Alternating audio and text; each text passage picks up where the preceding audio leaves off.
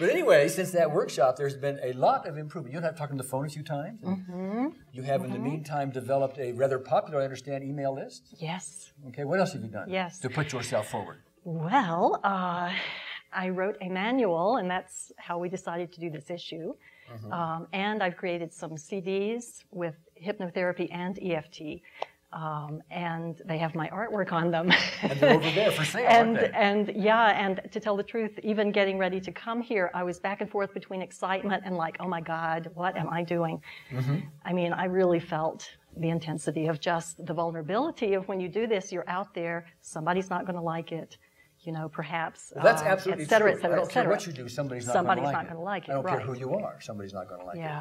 Yeah, and I have to be okay with that. How are you going to place thousands and thousands of writings on people's walls? You're not going to do it. Right. There's no entertainer in history has done that. There's no president that's ever done that. This is true. Even though no president has done it. Even though no president has done it. I think I can. I think I can. Or I think I should. I think I should.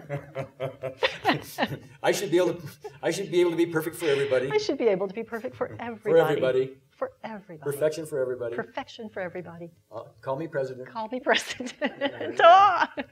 I want to be popular. I want to be popular. At any cost. At any cost.